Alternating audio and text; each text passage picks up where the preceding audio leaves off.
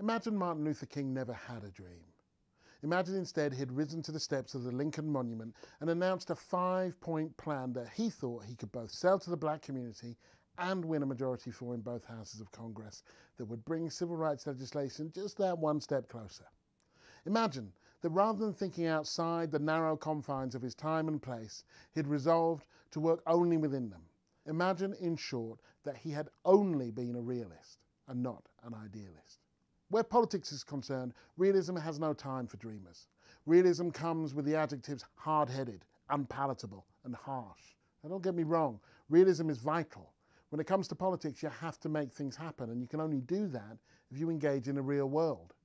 In the words of Brazilian progressive Paulo Freire, what can we do today so that tomorrow we can do what we couldn't do today? But nonetheless, beyond today and tomorrow is the world that you would like to see one day, sometime. The vista beyond the horizon, the big idea, the utopia. Basically the reason why so many political animals get up in the morning and phone bank, leaflet and knock on doors. So this is not an argument against realism, but it is an argument for utopian thinking. Because without idealism, there is no vision or ambition. If politics is the art of the possible, then radicalism must entail the desire to imagine other possibilities. Because many things that never seemed plausible are now a reality. Women's suffrage was once a dream. Gay marriage was once a dream. Public education for all is still a dream.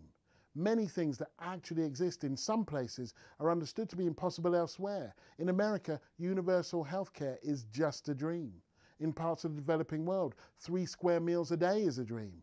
Even in the UK, 3 square meals a day is a dream for some. And many things that were once possible now seem like dreams.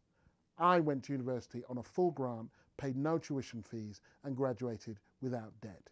To today's young people, that seems like a dream.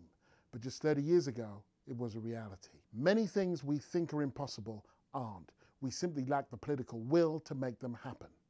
If this is utopian, said the German playwright Bertolt Brecht, tell me why it's utopian. There is nothing naive about believing that what's not possible in the foreseeable future is nonetheless necessary and worth fighting for now. For if nobody dreamed of a better world, what would there be to wake up to?